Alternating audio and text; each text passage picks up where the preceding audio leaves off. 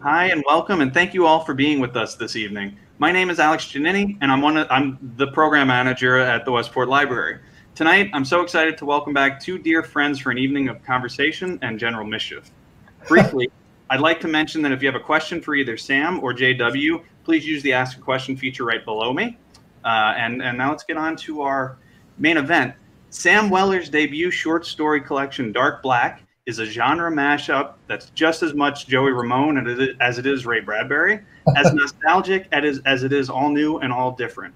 Dark Black hits all the right notes and is the perfect read for a cold autumn evening.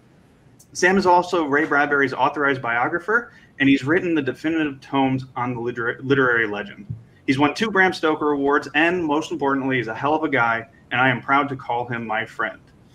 J.W. Ocker is keeping Halloween alive, one haunted road trip at a time. A true Renaissance man of all things eerie, J.W. once again delivers a creepy classic with his latest, Cursed Objects, a book that will remind you of the days spent poring over the old Time Life Enchanted World series, if you remember those, as I do.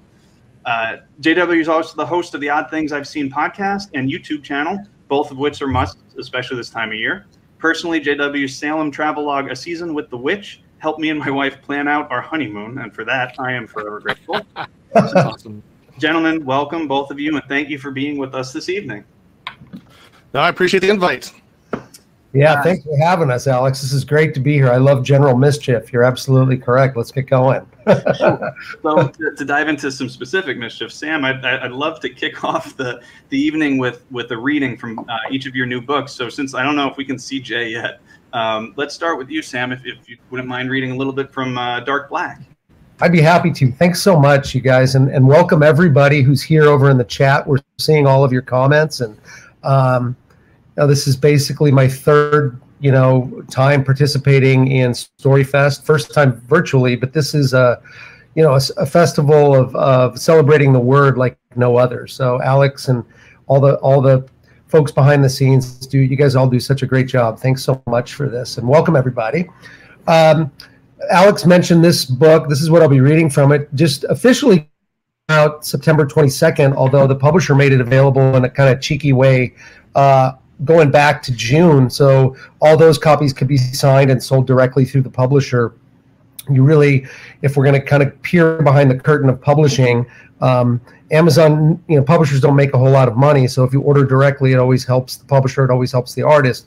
And so this book, as Alex said in his wonderful introduction, is 20 Gothic stories. Some are funny, some are very sad, some I hope are spooky.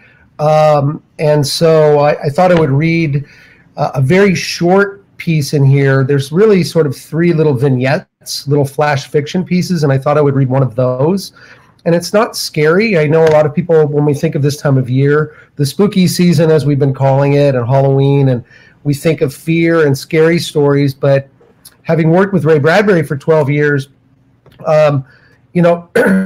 autumn is just as much a part of the season, and the colors of autumn and the smells of autumn and then the nostalgia of autumn. And that's really what I tried to go for with this story. Every story in this book is illustrated. It was something that was really important for me to do by a rock music illustrator by the name of Dan Jetza. And so the story I'll be reading this evening is just not even 2 pages. It's called End of Summer. And the only thing you need to know is some of these stories are very slightly connected, and we reference there's a character who is referenced in here who has passed away. Even though it's short stories, there are a few through threads. My best friend died in real life when I was a young guy, and he's mentioned, and really his specter, his spirit, looms over this book in a very positive and loving way. His name was Danny, and so he's mentioned in here. End of Summer. Beyond the fringe of suburbia, beyond the circuit board of cul-de-sacs and prefab homes, out past the strip of soulless big box stores and interchangeable auto dealerships, far past the last country cemetery on the outskirts of town where Mrs. O'Brien is buried, far out into the fields of moonscape dirt and lion-hued stubble, we walked, me and the stickman and Mib. It was September and the last day of summer. The sunlight was white and had let go of its bakery oven warmth. When you are young, 15, and you live where the suburbs vanish and the rural begins, you walk a lot. You explore. Stickman was a year younger than me. He was skeleton tall and skeleton thin.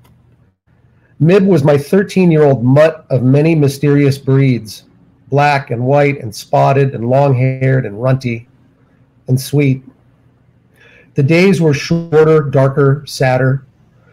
Weekends like this were minuscule islands, rocks in the creek of the institutional school week to step upon. The sky was monochromatic, a hardware paint sample strip of various grays. In the wind, there was cinder and ash, goldenrod and thistle, fallen leaf and pumpkin and honeycrisp apple. Hell, maybe it carried with it cauldron, double, toil and trouble, candy corn, cinnamon stick, dust of monarch migration, dandelion puff, homecoming bonfire, early love, Indian summer. Well, maybe that wasn't in the air, but it sure seems like it was. We walked. Mib was out in front of us, no leash, free, sniffing every prairie dog hole and cow patty. Red barns in the distance. A lone Cessna far up in the sky navigating the winds. We walked out into the fields with the huge electrical towers in the distance, steel lattice and humming high-voltage spider line draping on to the end of the earth. Mib panted. When he was happy, content, he had a smile, pink tongue and tartar teeth. Me and Stick talked about school and our favorite bands and our favorite movies, and we missed Danny. He used to walk with us too. It's weird without him, Stickman said as we moved along. We were the only ones in the world at that place at that moment. It's like an empty space in a missing man plane formation. Danny loved military jets. He would have understood what Stick had just said. But with a Houdini snap of a finger, Danny was gone. We could make no sense of it.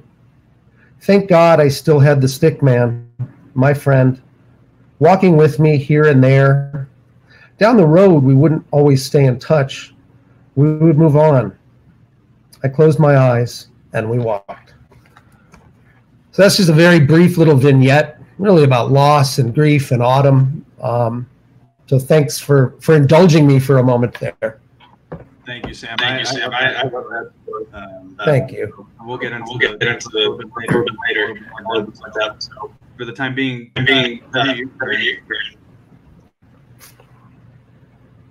Did you ask? I didn't hear that last question. Oops, sorry. I was echoing. I think I'm back.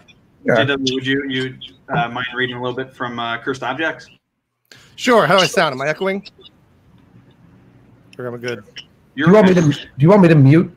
Yeah, Sam. We'll mute while we're not. Yeah. Awesome. So I assume that you'll unmute if you can't hear me or something.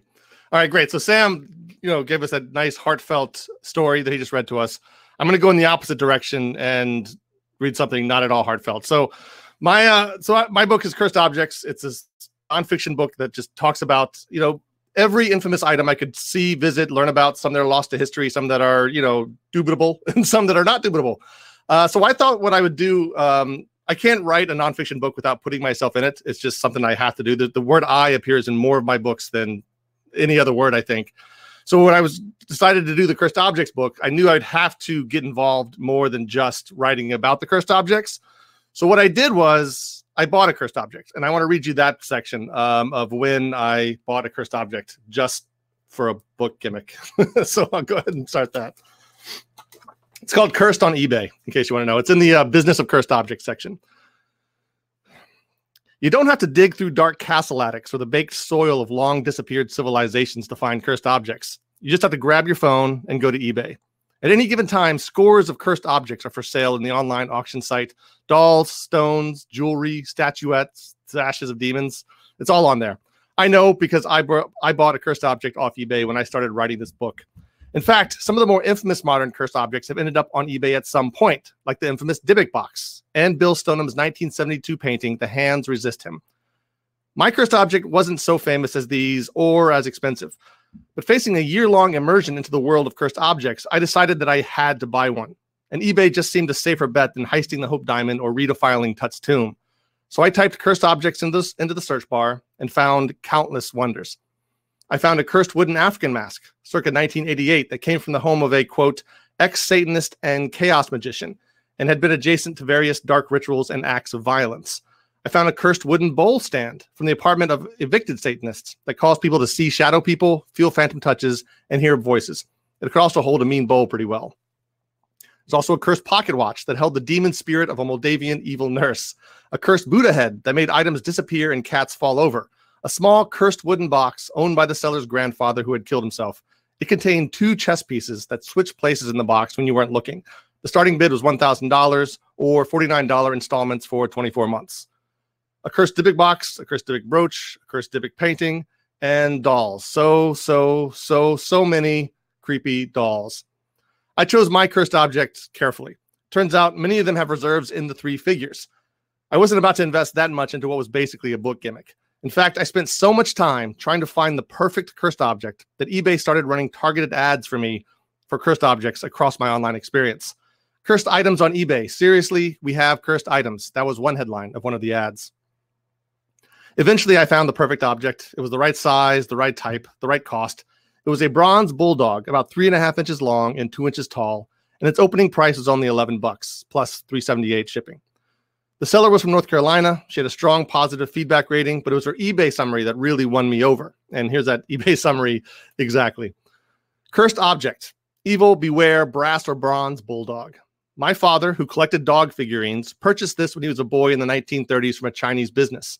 The owner of the business did not want to sell it, but my dad persisted, and the man sold it with the warning that he would curse it. Which I'm pretty sure this isn't in the book, but I'm pretty sure that's how Gremlins started the entire movie. Anyway, the shop owner mumbled a curse as my dad left with the dog, and since then my family has been burdened all my life, unable to get ahead financially, illness, family strife. I need to rid our life of this horrid curse. Please let me in this. Purchase it, give it to your worst enemy, your ex-husband, or anyone else you want to inflict bad luck and sadness on. Absolutely no refunds or returns on this object. I do not want this in my presence anymore. I am starting this at $11 because 11 is my lucky number, hoping this will begin a new phase in my family's life. I ended up being the only bidder. When I won, I received an email letting me know that the cursed object would be on its way as soon as the seller cleansed her house and officially passed the curse on to mine. I awaited the tracking number. She really knew what I was looking to hear, I think, and made me think that perhaps that's what she was actually selling, an experience. The idea was further supported when I received the box a mere 4 days later. I can see why she had such a good rating on eBay. It was an ordinary USPS priority mail small flat rate box. On its white cardboard flanks, she had written more warnings to me in pink ink. May you live in interesting times. May you attract the attention of people in power. May you get what you asked for. That last sentence was underlined. When I pulled the eagerly awaited cursed object out of the box, it was heavy for its size, making me think it might be a paperweight. I scrutinized the dull metal, but could find no identifying marks anywhere on the pooch, which helped the story a good bit. The last thing I wanted to see punched into its belly was made in China or copyright 2019. I received the item in early March, and I set it on a shelf in my office. For the next 2 months, while I worked on this book, the cursed dog stared at me from its perch, and every once in a while, I would pause after writing a sentence about a victim of a cursed object and stare back. But by the end of April, nothing bad had happened to me, nothing at all. So I decided to up the stakes. I took it on vacation with me. I stuck it in my backpack, and my family flew down to St. Augustine, Florida for a week, which, yes, maybe was slightly inconsiderate to the rest of the people on that plane. I didn't tell my wife about the stunt until we were relaxed and sunburnt a few days in. I could have gone the whole vacation without knowing that, she said. But the vacation was a great one. Overall, and somewhat disappointingly, it was really a great year for me in numerous ways. And while having a souvenir of my time visiting and researching cursed objects is well worth the $11 plus shipping, part of me wished that it would have introduced enough weird chaos into my life that I would have been forced to send it to one of the haunted museums, maybe John Zaffis's in Connecticut, or Zach Bagan's out in Nevada, or the Newkirk's in Kentucky. But who knows? Like every dog, maybe this one's still getting used to the new home before its personality really starts to assert itself. And I will say an addendum that I still have that dog. It is still in my study. It is right here. And I've named it because every single cursed object worth its salt has a name. And it's always a name that sounds like it's from a mystery story, from a Sherlock Holmes story, right? So Sherlock Holmes and the Mystery of the Hope Diamond. I've named this the Cursed Cur. So it's now, Sherlock Holmes and the Mystery of the Cursed Cur. And, it's with me I guess until I pass it on to the next person. So we'll see what happens with that. That's so great. Thank you, JW. Awesome. Yeah, so thank you both. And so I want to, so quickly to the audience, if you don't have copies of the books yet, check the comments, the links in the comments to go grab yours. And let's just start with the books themselves, because I mean, you can't look at them and not, they're just gorgeous. They're gorgeous artifacts. Jay's is so shiny. But we'll start with Sam. But so yours is illustrated beautifully throughout. So my question is to both of you, but how did you get so lucky with the covers? And second, Sam, can you talk about the illustrations throughout and how, I mean, did you have a say of what was being drawn or kind of artistic free reign there? Yeah, you know, it was really important to me to have this book illustrated. As you said at the top, you know, I Ray Bradbury for 12 years as his biographer, and a number of his books were illustrated by a great award-winning illustrator named Joseph Manani. He illustrated very famously Fahrenheit 451, that Paper Man, A Fire. He did story illustrations in books like The Golden Apples of the Sun and The October Country. So out of the gate, I knew I wanted to have illustrations in this book. When I received JW's book, the thing that really caught my attention right away, as you said, is that sort of stamping on it, but also, interestingly enough, these insanely beautiful end pages, which was really important to me. You know, and it's like JW and I are like Bradbury brothers separated at birth. That you know, it's just really bizarre that these books have such similar aesthetics, and I really admire his publisher. I think Quirk did this book. I mean, they put together great books. And when I took Dark Blackout with my agent, I mean, I'm just going to be really honest. She's like, don't tell anybody you want this thing illustrated. And I'm like, why? And she said, no New York publisher is going to want to deal with that. Quirk is in Philadelphia, if memory serves correct. I mean, I think there's a lot of publishers who they're obviously very bottom line oriented. So I ended up going with a publisher in Los Angeles who had done a very special edition of a Bradbury book of mine. They're called Hat and Beard Press, and they're known as art book publishers. I mean, their whole ethos is producing a book that is an object to art. It's as you said, Alex, you know, these books kind of feel good in the hand. They're handsome editions that you're proud to hold in your hand or to have sitting on a coffee table. And so that was really important to me. I had met the illustrator years back at a music festival, and he knew who I was. He said, I'm familiar with your work on Bradbury. And I said, well, I love your artwork. I'm working on a collection of short stories. Would you be interested ever in illustrating it? And he said, sold, count me in. And so every story, as you said, has an illustration, and we really work together very closely. Like, this is a story about a writer who rents the Clutter Murder House. He finds that the Clutter Murder House is available on like a vacationrental.com site and decides to go rent it. The Clutter Murder House was made famous in Truman Capote's book In Cold Blood, and he rents it to go finish his book with really disastrous, you know, kind of a downward spiral of neuroses. And so, yeah, Alex, I worked with illustrator Dan Jetza really closely on every illustration. We would talk about the story. I mean, it was beautiful. He read each story and then would come back and say, here's my idea. What's your idea? And it was very collaborative. I mean, I've done a graphic novel with IDW. And when you work, JW knows this, and Alex, you certainly know this as an author. When you work with great editors, great publishers, great agents, the collaborative process makes your work dramatically better. The collaborative process, if you work with hacks or people who you know, don't bring a lot to the table, can make it worse. But when you align yourself with really talented people like JW did with Quirk, I'm envious of that partnership. There's such a great house. It makes the book way better than anything you could have done. So thanks for asking about that. Well, it's interesting. One of the, and I'll get to JW in a second, just because one of my notes to follow up with you is that it really felt collaborative as a comic or graphic novel would be created. So I, as reader coming in cold to it, definitely got that feeling. And JW, in your book, I'd love to hear the story. I mean, did you work with the illustrator? Did you know it was going to be this beautiful? Because gorgeous. No, Sam nailed it. Sam nailed it with the publisher. Quirk is Quirk really believes in their books. Just grab any novel of theirs off the shelf, and take the dust wrapper off, and you'll see a completely beautiful hardcover underneath it, because which you might never see if you don't take that off, because they kind of scrutinize every part of it. They believe that books are objects, like artifacts, that they need to be artifacts. They're not just mass produced, but they're artifacts. And Quirk was really good about this. From the beginning, they wanted this to be a beautiful book. Some of that was practical, like we couldn't get photos of all of these objects. Some of them are lost to time. Some of them are in museums. Some of them you have to in private collections. So some of it was practical, but most of it was they wanted to look, no matter how the words turned out, they wanted to be able to sell the book. In other words, and that's kind of how I do it too. I'm like, if you don't turn a single page of this book, you're going to like having this on your shelf. You're going to like having this on your table. It's just gorgeous. The artist is John McNair. And if you look at his work, he's on Instagram, not so much on Twitter, but on Instagram. He creates entire strange, odd worlds with his art, and they're beautiful. And once you see one illustration by him, you'll recognize his work for the rest of your life. And they just knew what to do. They knew Quirk is so buttoned up. They know how to make something beautiful that I didn't even have to know. I didn't even know that it was going to be shiny until I got my author copies. I mean, they didn't even tell me it was going to be shiny. They showed me this JPEG of a book, a JPEG that just looked like, a cartoon illustrated book on the front. And you get it and you're like, oh my goodness, why did they not tell me this? So again, like Sam said, these books, I have Sam's right here as well.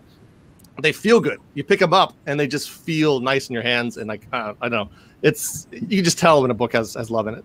Yeah, and for anyone in the audience who is saying, well, I'm a digital reader, well, don't be a digital reader for these two books. You want them on your bookshelves. It's a good point. So, I was just thinking, the last time that I saw you guys, Sam, you had a nonfiction book out, and JW, you had a fiction book out. So we talk about that a little bit, and how do you decide what you're going to do next? And so, JW, why nonfiction this time, and Sam, why fiction? You want to start that one, JW? I'm fascinated by this. Sure. So I'm like a three-legged person. So I'll do a nonfiction, then I'll do an adult horror, then I'll do a middle grade horror. And what happened with that was I actually shopped 12 Nights. That was the fiction you're talking about, the 12 Nights at Rotterhouse. That was actually shopped to Quirk. The editor tried to pick it up. They couldn't get it sold internally. But that's how I got in contact about Cursed Objects. So, because of the way my contracts are structured, I can't always just rush out and do another book to the same audience, right? So I fill that time by doing the other one. So right now, I'm under a 2-book contract with HarperCollins for middle grade novels. So I can't really write another middle grade novel for somebody else while I'm doing that. But I can write an adult horror novel, or I can write a nonfiction book, no problem, without transgressing contracts. So it's basically whatever's next to my cycle, whatever I have a hole for, and whatever's not under contract. That's what I can go chase. So, for me, I think most of it is where my passion and my interests are directing me. If after doing ostensibly 3 nonfiction books on the life of Ray Bradbury and then editing an anthology, I was a little bit burned out on Footnote. I mean, that first Bradbury biography I did, the Bradbury Chronicles, was meticulously researched. I researched that book for 5 years before, I wrote anything. And I loved that. It felt like, and JW knows this instinctively, I mean, it's a treasure hunt, and there's a joy to that treasure hunt that is like no other. It's a fantastic high when you land on something that you're like, bingo, I've uncovered something nobody else has seen, or hands haven't touched this in generations. There's something really exhilarating about that. But after 3 nonfiction books, it just felt like a time for me to switch gears. And I think, I'm a college professor in an MFA program, and more writers today are writing across genre than not. I mean, more writers are writing screenplays, they're writing theatrical plays. I mean, our man running tech today, the heroic Cody, is a phenomenal playwright. Alex, you've written an incredible illustrated children's book, and you guys do a lot of other things. And I think great writers write across media and write across genres.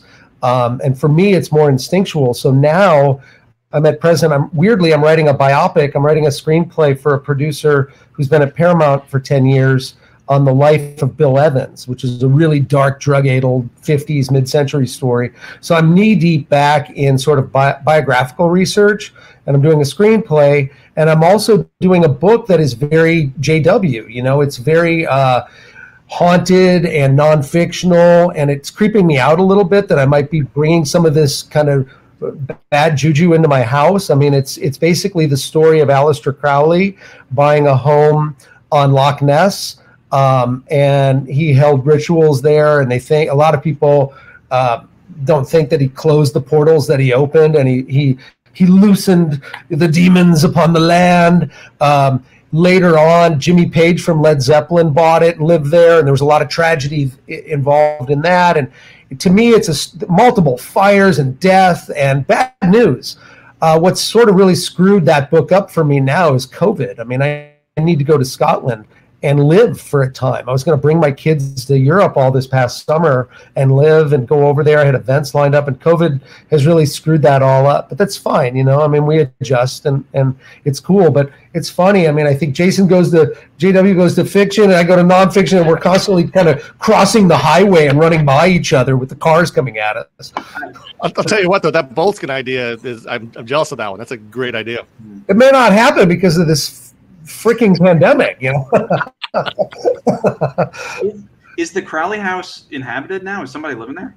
No, it's burned so many times. There now is a foundation rebuilding it, but it overlooks a cemetery, which is totally JW, and then the cemetery overlooks the lock, which overlooks the monster, you know, if you believe in it. And so it's still there. They're rebuilding it. There's a foundation right now that's raised money, and they're rebuilding it one brick at a time. But the story of it is fantastic. Yeah, I heard you can also buy pieces of it to help support it if you wanted to buy a piece of Boltzkin for a house, which I've thought about. There's objects, man. I think it's funny that you Sam decried footnotes, and then literally in your first story in this collection, you footnote the story. Oh my God, I didn't even think of that. Yeah, you're absolutely right. But so speaking of footnotes, so JW, how many going into the research for this? How many of these stories did you know? And like, did you start with just an index and then? That's the interesting part, and that's one of the reasons why, you know, the project was actually brought to me originally to see if I was interested in it, and it turned out I had visited a lot of that stuff. So the table of contents changed constantly. So I had to make a very strict rules for what a cursed object was, because, you know, it crosses lines with haunted objects and possessed objects. It had to have bodies. People had to actually die. It couldn't just be like a random myth. And they had to have a story behind them. Like, there's a few cursed objects that are amazing. I wrote about one the other day on my blog about a cursed cursed rug that's made of cat hair. It's the oldest rug on the planet, 2,400 years old. But I couldn't include it in the book because nobody had died from it. They're on the record, even in lore, even in like the lore part of the story, nobody died from it. And you gotta have death to be a cursed object. Otherwise, you're just, you know, an object. So yeah, so I visited a bunch already, honestly, and then this gave me the opportunity to visit more and to write about stuff that I hadn't visited, which is new for me, because stuff, again, was either lost to time or it was, you know, the width of the world away, and I just couldn't get over there. But yeah, that's really why this project fit me and why I said yes to it in the end, because it would have been, and I mean, as long as I had certain rules, I had to be able to put myself in the book, and I had all these things that had to be a J.W. Ocker book for me to take it on, which Cork was completely happy with. But yeah, it fit me like so perfectly. I couldn't believe I didn't come up with it myself. That's interesting. So my next door neighbor is his son he's 7 years old, and last night he was asking me a bunch of Halloween questions. Do you know Michael Myers? Oh yeah, I know Michael Myers. Do you know Jason? Yeah, I know Jason. And he goes, do you know Annabelle? I go, oh, I met Annabelle, because, you know, we're in Connecticut, and yeah. They, as in your book, they bring her around in a lit box and tell you don't go near it because she'll kill you. But also, if you want to take a selfie in front of it, please do after dinner. So that was the one rule the publisher gave me for this book, was Annabelle has to be in it. That was it. You know, if I could say, I kind of geek out reading your Twitter feed, JW, with like, so last weekend, I'm stalking you now. Like, you said you've been on the road for like 30 plus hours in the car with your wife. One, you have the most patient wife in the world to do that, to drive around. But, you know, I always have said that Ray Bradbury owned autumn like no other writer. You know, he captured autumn in Something Wicked This Way Comes, or The Halloween Tree. But your photos that you guys take around New England, they are the best autumnal photographs I think I've ever seen. I mean, you wear autumn so well, dude. It's unbelievable. Yeah, so Lindsay's a photographer. It's all Lindsay. I take photos, but you can tell which one are mine. They're just like dry and bland and perfectly centered up to the object. So all the great photos are Lindsay's. But yeah, she's really great at it. And we just had a bunch printed from those articles, and we're about to like decorate the house with them. But yeah, it's partially, again, it's all Lindsay, and then of course it's New England. New England being pretty, which is one of the reasons why I moved up here. Yeah.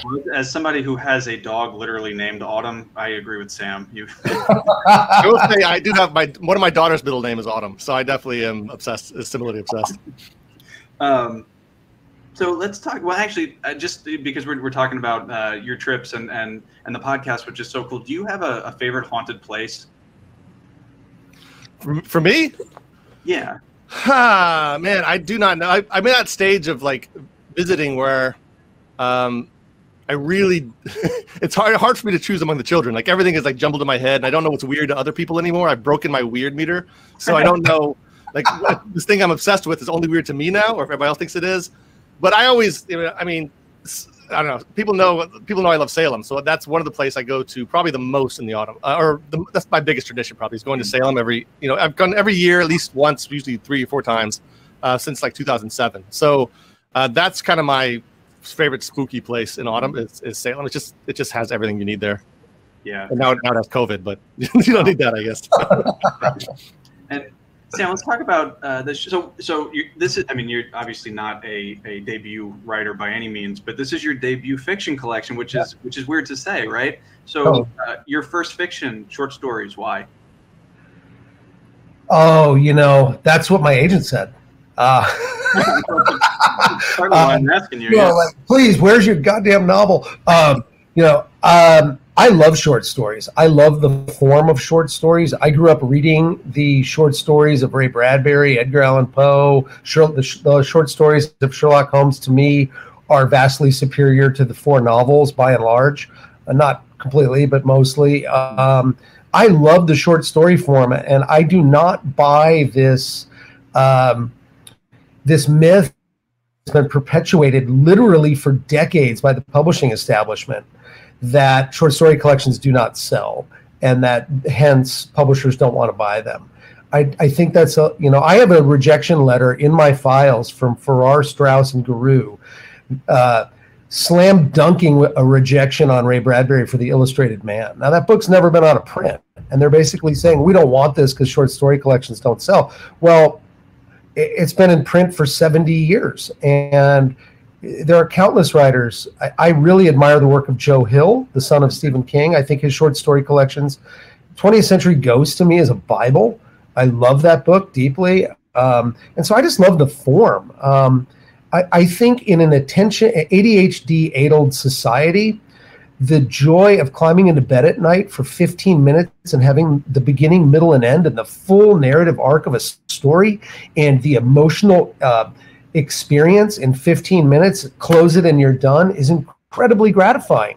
And so I just love the form. And to write that is incredibly challenging, to create characters, to create a universe, and to have a narrative arc, and then to get out of it all in a matter of 3, 4, 5,000 words is immensely challenging. Yeah, it's also interesting because I think today we consume content in very much that way. I mean, we binge things in episodes, and we don't really go. Well, no one goes to the movies anymore. But like Bly Manor is 8 episodes. I mean, that's how we watch television now. So, and I do see more short story collections, especially this year, which I want to get into because this year, real world horrors aside for a second, it's been like a bellwether year for horror fiction. So I want to talk to you both about that. JW, do you have any insight? What's your hot take? Why has this year been so good for horror? So I think some people will say, obviously, we're in kind of horrific times, but obviously this has been bubbling for a few years. I mean, the publishing cycle is glacial. So I think it was just in the water. I think a lot of writers, I think the horror genre itself has changed. It's taken itself seriously, which it hasn't always done. So you get movies that are kind of more almost literary, and then you get writers like Stephen Graham Jones and Paul Tremblay, who Akatsu, she's another one who just writes horror, but it's literary. It's meaty, it's beautiful, it's everything you want out of a book. It just so happens to be full of monsters and killers. So I think the writers are changing. I think in the same way that you watch like a Mike Flanagan miniseries like Bly Manor or Haunted, it feels like a master kind of making the craft better. The craft has gotten better. Like we have a higher standard for that now. I feel like that's happening with the horror genre as well, and that's all it takes. I mean, there's a reason why a lot of us have obsessed with the horror genre our entire lives. We just love it. So the second you can make it a little bit more mainstream or a little bit more palatable to broader audiences, people are going to love it. So I think that's why. I think it's just kind of, I don't want to say growing up. I don't think the genre's grown up at all, but I think it's kind of taken on, it's kind of taken itself seriously in a good way, not in a bad way. I think it's taken itself seriously in a good way. So I think that's what it is. I think it's just there's this movement inside the genre that's affecting the mainstream. But I'm totally guessing. No, we were talking before a little bit about it, and I agree. I think we were talking about kind of the horror renaissance in the 80s with the paperback horrors that made authors a bucket load of money. Yeah. But I think part of the problem why it didn't continue into the 90s and the early 2000s was that the quality wasn't there, towards the back end of it. And as you say, JW, the writing this year has been, I mean, Stephen, you mentioned Stephen's book, but Only Good Indians is just a masterwork. Mm-hmm. Agreed. Sam, what do you think? I mean, and again, I don't want to just say that Dark Black is a collection of horror stories, because it's not. As you mentioned, it's Bradbury in that it's really all over the genre map, which is why I love it so much. And I think that people looking to pick it up really should, because you find, one night you're in a horror story, the other night another night you're not. So I appreciate you saying this. I mean, I really approach this book with the mantra of, you don't need a ghost in a story to be haunted. Everybody's haunted. We're all haunted. And so I wanted stories that sometimes there was the literal supernatural, and then there were stories that it was haunted by your own psyche or your broken heart. And I think that I can't, I'm just theorizing as to this incredible renaissance we're going through with horror. It's undeniably remarkable, and I think it's literary. I think we're seeing more and more writers dare to defy just the label of being a genre writer and saying, no, I'm a genre writer and I'm a literary writer. I'm writing things that reflect the human condition. Mexican Gothic by Sylvia Moreno Garcia, and Paul Tremblay, which JW mentioned, and so many others. I mean, I think that, for me, as you guys both know, all roads kind of always go back to Bradbury, and this guy was doing it in the 40s, and Edgar Allan Poe was doing it in the mid 1800s, where you're fusing genre, quote unquote, the stories of the dark fantastic with elements of tried and true literary storytelling, characterization, description, poetry of language, and we're just seeing a shit ton of that. It's remarkable, and it's exciting. And it's also happening, for that matter, very much in science fiction too, with N.K. Jemisin, who just won the MacArthur Genius Grant, and other writers. But there's a bona fide movement in, particularly, I think, Gothic horror right now that's just irresistible and cool and welcome. And I think it's reflecting, not, it predated the pandemic, as JW said. I mean, people were writing these books 5-10 years ago, but I think they're reflecting the fears of 9/11 and being attacked. They're reflecting the fears of economic collapse that we all started to experience in 2008.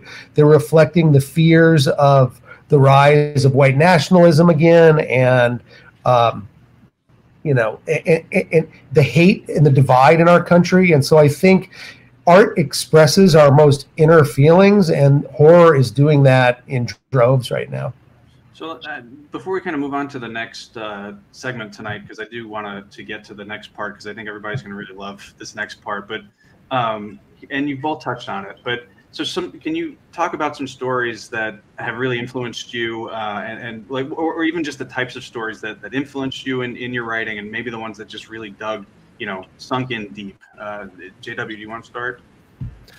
Yeah, I mean, this is one of the reasons why me and Sam are friends. Is Bradbury is just one of my main motivations. I mean, he's known mainstream as a science fiction writer, but the way I came to him is for his darker works, right? His Halloween Tree and his Something Wicked This Way Comes, even Dandelion Wine, which is gets dark. And that was it. That was kind of my big influence. I'm bad at being a fan. I think I'm bad at like finding the people I like, just following them to death, following other works. I'm just bad at it. I'm just too scatterbrained for that. But Bradbury was one that just stuck for me. Like the second I discovered him, I everything about him. I'm always trying to get to. I'm trying to do two things that Bradbury did naturally. One is to like infuse, no matter what you're writing, to infuse it with joy. You can just tell on the paper that he's having a blast. And that's something I have trouble with. I'm much more cynical than he is, I think. But I totally appreciate that. I wish I could like just feel like my pages were dashed off with a hot pin right before he throws it in the bucket of water beside him. And the other just his use of language. That's something that I would love to aspire to. I don't even think I aspire to it. It's just the way he could write about anything in a paragraph, and it sounds like the most beatific thing on the planet. Right now I'm doing one of my annual rereads of something Wicked, and that thing is just poetry. Every single character in one of his books is a poet. And that's if I could get one character in one of my books to be a poet, I'd be happy. But so his use of words and his sense of joy in his writings is something that I keep as like a North Star that I just constantly, continually miss. But it's up there still, like for me looking at it. Boy, you just summed that up perfectly. I mean, for me, obviously, not to continue to be a broken record on Bradbury, so maybe I'll pick some other writers. I mean, going way back, someone who's not often cited, who's really influenced me, and he was also a nonfiction writer and a fiction writer, is Ambrose Bierce. Ambrose Bierce was a contemporary of Mark Twain, and he wrote The Devil's Dictionary, this incredibly witty book of very cynical definitions. But he wrote, of course, this sort of iconic work of pre-M. Night Shyamalan twist ending fiction called An Occurrence at Owl Creek Bridge, which I hope you've all read. I mean, to me, it's the best work of Civil War horror and ever written. I mean, and it was adapted. It was made into a short film that won the Cannes Film Festival in the early 1960s. And then Rod Serling loved that short film so much that's the only time he actually purchased an outside short film to include in the Twilight Zone. So Ambrose Bierce, if you read, he did a book called Can Such Things Be, I believe is the title. And it's science fictional, it's horror, and it's Civil War, and it's creepy and remarkable. And so, I think it's nice to go back and see where all this started. Even Dickens with Christmas Carol and exploring the fantastic in that. So we look at the Renaissance that's going on right now, and then it's interesting to me personally to go back and see the forefathers who were exploring the genre then and how they were expanding the boundaries and playing with it. So, all right. So the next piece here, I think everybody's in for a treat because you both are collectors and you guys have such cool stuff, and only some of your stuff is cursed, right? JW, like not. Yeah, a small percentage is okay to touch. So for this next part, you guys are going to share some pieces from your personal collections with the audience. So who would like to start? Well, I think right away we're going to start and say that JW is going to blow me out of the water on this game because, I mean, this guy, he's already told me what he owns. It's insane. But I brought a couple things tonight. But so you start it, JW. All right, I'll start. I'll show you something that looks really dumb to own, and then I'll tell you about it. Then you might still say it's dumb to own. How about that? All right. I have to be very careful not to mix it up because it's two things. All right, you ready? Yeah. So I own 2 bricks. See this? 2 bricks. So which one of these bricks? This brick is from Edgar Allan Poe's house in Greenwich, New York. Oh my God! This brick is from Ray Bradbury's Cheviot Hills house in LA. Know that brick. You know this brick, huh? This particular brick. So somehow I started collecting bricks. I don't know how. I only have 2, but from 2 big influences for me to like. Now I'm really gonna mix them up. 2 big influences for me. I'm a big artifact guy. I like physical things. So when I learned I could get a brick from Poe's house and a brick from Ray Bradbury's house, I jumped on both. Like I couldn't not buy a brick, and say it's from a famous person's house. So I'm in the market for a Flannery O'Connor brick. If anybody knows where one is, that's what I want next. Wow, that's fantastic. So I also have a brick. I didn't bring it tonight, but I have a brick from the fireplace. And just to authenticate it, I spent 12 years in that house. I can tell you for a fact that the effervescence on that brick, that white sort of phosphate or whatever that is, that's on my brick, and that was on the brick in his house. So, I mean, I'm authenticating it visually as a primary source that brick is legit. I'll put that in my files because I need all of that kind of stuff. Right. Guys, I'd love to have a brick. Anyway, go ahead, Sam. I had 2 pieces of the exterior of Ray Bradbury's house. They demolished the thing. It was just tragic. Yeah. After he passed away, they tore it down. And I have 2 pieces of the facade. And I one to Neil Gaiman. Otherwise, Alex, I would have given it to you. I mean, I saved one for myself, but if anybody else has that dandelion yellow stucco that they're willing to give to the great host of this evening's event, send it to him because he deserves it. Thank you. All right, what do you got, Sam? All right. So this, obviously my collection is sort of relegated to Bradbury. I'm not, JW is out collecting cursed objects, and I think for that he should get some sort of award that his wife and children are willing to let these objects into the home. And I asked him this last year when we went out to lunch. It's like, does it ever worry you? And you've got cojones of titanium, my friend, to let all that stuff in. But this object, so most of my stuff is Bradburian, but this one is a pretty cool thing. I don't know whether you can see this, but it ties into Halloween. This is a telegram from Western Union, as you can all see. The acceptance in April of 1946 from Mademoiselle magazine. This is the original telegram from Mademoiselle magazine from George Davis, who is the editor of Mademoiselle, to Ray Bradbury. They spelled his name wrong. They spelled it, kind of interestingly enough, Ray Bardbury, with a little Shakespearean twist there. He was living at 670 Venice Boulevard with his parents at the time. So he's 26 years old, still living at home with mom and dad. So Gen Z kids who have moved home don't have to despair. But here is the acceptance for, I think, the story that Neil Gaiman often cites as one of the most influential stories in his development, The Homecoming, about a family of ghouls having their homecoming in their Victorian mansion in northern Illinois, and the winged creatures and the beasts of the night all gathering for a family reunion. And the story is told from the point of view of Timothy, who tragically has no bestial powers, no monstrous abilities. While the rest of his family is nocturnal, he sleeps during the night. And it's really a story of adolescence. But that's the acceptance for The Homecoming. You can see that he got paid, I think it's $400. Not a bad chunk of change in 1946 for a short story.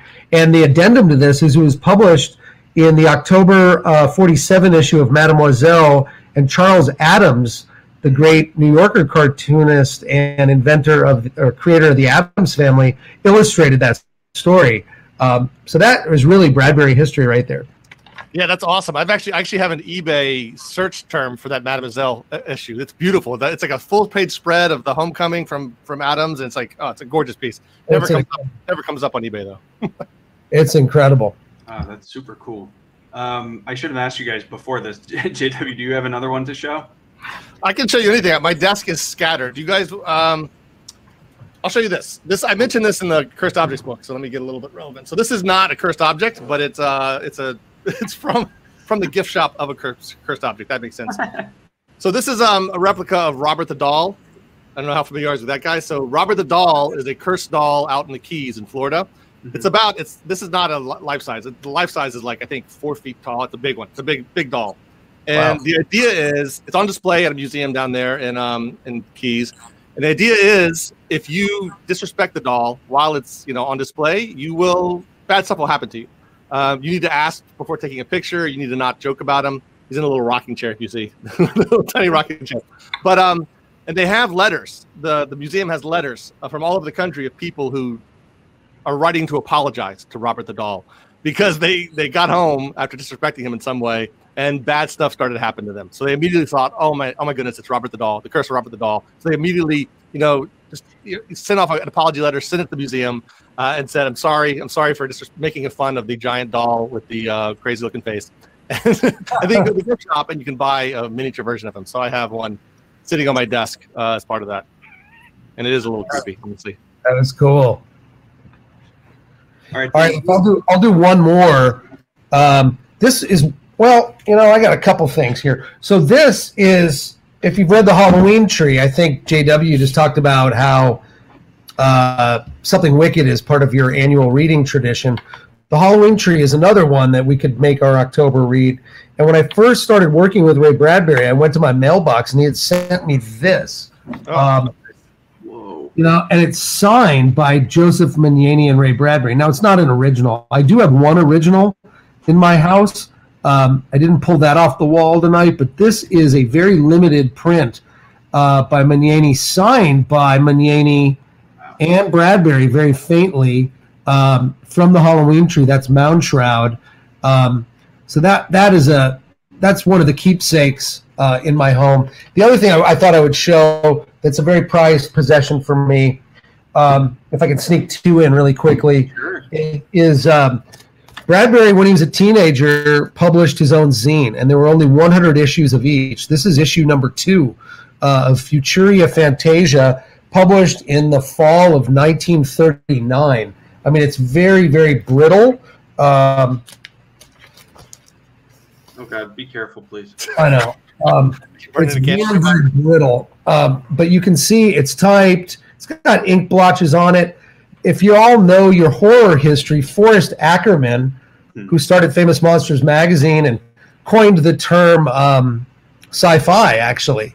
He had heard hi-fi being associated with high-fidelity stereos. And he said, well, if high fidelity is for music, then sci-fi is for science fiction. And so Forrest Ackerman worked at the Academy of Motion and Picture Sciences in the late 30s, and they had access to a mimeograph machine. And so they would sneak in there on Sundays and print these things for free. And this is the only issue I own of the 4 that Bradbury did. Almost all the stories are written in this by Ray Bradbury. They're absolutely, as he would say if he were here, terrible. It's really bad. It's juvenile, high school, middle school writing. It's terrible. But he was learning, and he was growing into the Ray Bradbury we would all know and love. And so that's one of my prized collections. The cover is illustrated by Hannes Bach, who brought a real sort of Art Deco sensibility to his fantasy artwork, and went on to win a Hugo Award for his art later in life. That's so cool. Yeah, and I say this. I mean, I like Sam a lot, but I really am hoping he falls on hard times at some point, so I can pick some of this stuff off him. Honestly, my electrical bill is due now, so anything you want to buy, man. JW, do you want to do one more? Or do you Sure, I can do stuff. So, do you want to see another Bradbury? Or you want to see non-Bradbury? I'll let you choose, Alex. Oh, let's see a Bradbury. Okay, so I have right here everything you see behind me is pretty much Bradbury. That coat is Bradbury's actually, but I'll show you this one because I'm a big fan of this one I have right here. So this is one of he had a lot of Halloween decorations, and I own some of them. This is one of the ones I own, and I like this one a lot just because Ray would always tell the story of being a descendant of one of the witch trial. Not victims, because I don't think she was hung, but one of the accused of the witches, Mary Bradbury. Mary Bradbury. And so I got to go. I actually know where she's buried. So one of the things I got to do up here, she's buried up down in Massachusetts, or down for me, and got to go see her grave. I have this witch. So I obviously have a big obsession with witches because of my Salem work as well. So Salem, Halloween, Ray Bradbury, this kind of all wraps up to be in a single artifact. And we put it out actually it's out in my study all year round, but at Halloween we put it out. I also have some of his pumpkin decorations with candles that he burned himself that are still kind of pools of wax around it. So again, great, like Sam said earlier, Bradbury is fall to me. He's like such a indelible part of it. I can't celebrate a fall without doing numerous things around Ray Bradbury. So this kind of is my iconic object that kind of puts all those threads together into one piece for me. Ah, that's so cool. That is so cool, man. So let's kind of wrap this segment. So Sam, I know I think I mentioned it earlier, but I want to hear a Ray Bradbury story that JW and I don't know. Oh man, there are a couple. So I'll give you all a democratic choice here. One shows a side of Ray Bradbury that is is quite juvenile and irascible, and one is very Halloweenish. And I'll let you choose between the two, guys. Which one would you rather? You pick this one. I'm up for a Halloween story. Same. All right. Very cool. So if you follow my Twitter feed, you saw some photos I tweeted in the last week of Ray Bradbury carving jack-o'-lanterns in his home. We went and bought a bunch of pumpkins, and I mean, I had the weird and incredibly surreal opportunity to carve pumpkins with Ray Bradbury in his home. We carved a couple pumpkins, and then we sat at his door, and he had a Polaroid camera. He'd sit in a chair and hand candy out. And these are 8-year-old kids, and nobody had any idea who this elderly man was giving them candy bars and stuff. He just beamed with delight at distributing candy. He loved Halloween all the way back to his childhood. And I think he was more tickled by the experience of handing the candy out to them than they were of receiving it. But what was really funny is to see the parents' response when they'd walk up these fieldstone steps to his front door. The kids thought it was just somebody's grandfather handing them candy, and the parents, some of them, not all of them, but their faces would explode because they're like, holy shit, Ray Bradbury is giving me candy for Halloween. And so we had that experience, and Bradbury would take photos of all the kids in their costumes with the Polaroid. He just loved it so much. And that night, after he had handed candy out, we went to a steakhouse in Santa Monica that he loved, and it started to rain. I mean, just torrentially. It was just almost to the point where the wipers are thumping on the windshield, and we're coming home. We both had a couple drinks. We had a great evening out. It's Halloween night. You can't see 3 feet in front of the car. I'm driving a literary legend on 2 martinis and a torrential downpour. No pressure there. And we're cutting down a side street in West Los Angeles towards his home, and there's this massive, beautiful tree in someone's yard, and there's jack-o'-lanterns in it, and they're all lit up with candles inside of them, even in the rain, because the lids were on top of the jack-o'-lanterns, and it was also canopied by the tree. And we round this bend, and we literally see a Halloween tree lit up, and he's sitting in the passenger seat. And he said, stop. And I stopped the car in the middle of the road, and we sat in a torrential rainstorm and looked at this tree with illuminated jack-o'-lanterns up in the branches. And he just started to sob. He just started to weep. And he was a very emotional guy, but I think it's Halloween night. He had written a book called The Halloween Tree in 1972. And then to see the physical manifestation of that book in front of his face through a torrential rainstorm and these illuminated jack-o'-lanterns calling out to us, I think just the emotionality of the whole thing just absolutely hit him. And I looked over, and he had those beautiful giant Coke bottle glasses, and there's just tears streaking down his cheeks. I mean, the windshield's covered in rain, and his face is covered in tears as he had seen the physical manifestation of his 1972 book, The Halloween Tree. That's awesome. That's really awesome. Incredible. I think the sequel to your Live Forever story needs to be trick-or-treating at Ray Bradbury's. That's what it needs to be. So we are, somehow this hour has just flown, guys. And so there's no better way, no better place to end it than on that story. So what I'd like to do just before we go out is I'd ask you both to give our viewers a book that you're either reading now or you've read during the last couple of months that you'd like to mention, and then to shout out your favorite independent bookstore, because we all know that bookstores are really going through it right now. So JW, why don't we start with you? Sure. So usually what I'm reading is whatever I'm writing at the time. So if I'm writing a middle grade story, I'm reading middle grade. If I'm doing nonfiction, I'm writing nonfiction. Or I'm reading nonfiction. And right now I'm writing middle grade horror. So the book I've been reading for the past few days, I'm almost done with it, is, I don't know if you can see it, but Scary Stories for Young Foxes. It's beautiful. Like, I'm not usually one, even in my middle grade taste, I'm not usually one for anthropomorphized animals for characters. I like kids for characters. But man, this is really beautiful, really kind of gory, and it definitely goes dark, even though it looks like it's about fables for kids. It's about 7 foxes. 7 kits, young foxes, and each going through basically a horror story. And it's beautifully written. It's Christian McKay Heidecker. It's like his 2nd or 3rd book, but it's got a Newbery honor. You can see that seal on it. But it's really good. You could read it with your kids. You can read it by yourself as adults. I'm a big fan of those kinds of books you can go both ways with. And then my independent bookstore is the one here in my town in Nashua, New Hampshire. That's Toadstool Books. It's great. It's the one I go to. I'm there, every other Sunday or so I'm there.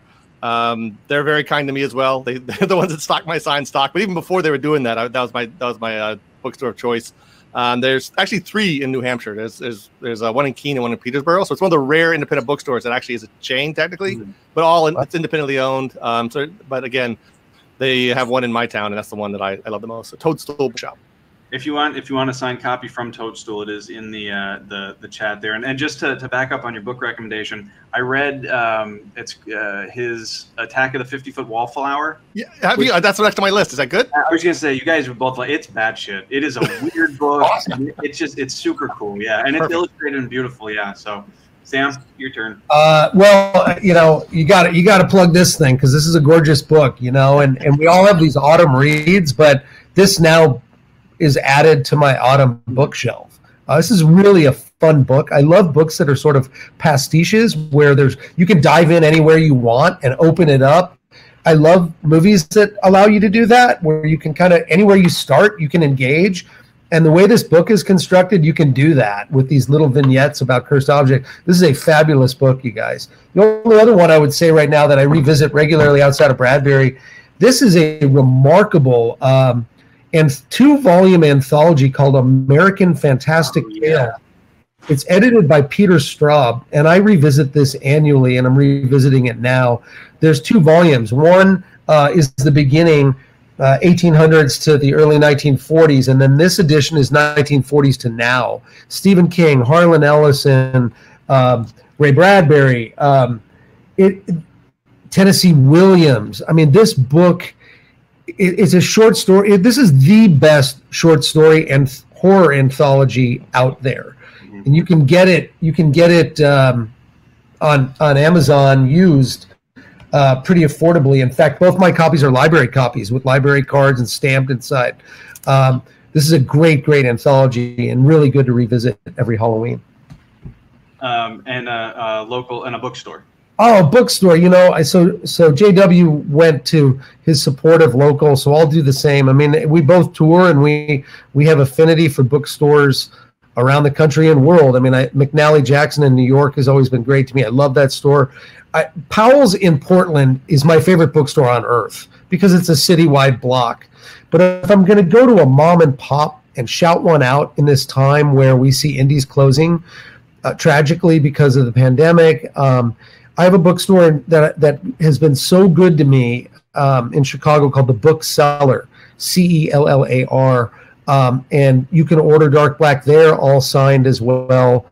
And the owner has done events with me constantly. If I call it the most outlandish, they call it off-site event. Like I'll do an event at a science lab and talk about Ray Bradbury science fiction. She'll go with me. So it's The Bookseller in Chicago. Just support your indies right now. Jeffrey Bezos is becoming a James Bond villain. He could buy multiple islands and take a rocket to Mars, and not spend even a fraction of his income. Our independent booksellers are suffering right now badly, and we need to support them. We really do, or we're going to lose them. Yep. I don't want to buy all my books on the internet. Yeah, amen. And I will, as someone whose other dog is named Harlan, I'll totally back up your those short story collections. They're fantastic. So guys, again, just the hour flew by. Thank you both so much for being here. I'm gonna wrap it up with my favorite Bradbury quote, and it's, "I have never listened to anyone who criticized my taste in space travel, sideshows, or gorillas. When this occurs, I pack up my dinosaurs and I leave the room." We are going to leave the room on that. To everybody watching, thank you all so much. Please stay safe, be well, happy Halloween. And to Sam and JW, guys, my heartfelt thanks so much. It was so great seeing you, and we will see you down the road. Yeah, thanks so much for this. This is a lot of fun. Really fun. Great to see you guys, and thanks, everybody. Good night, everybody. Good night.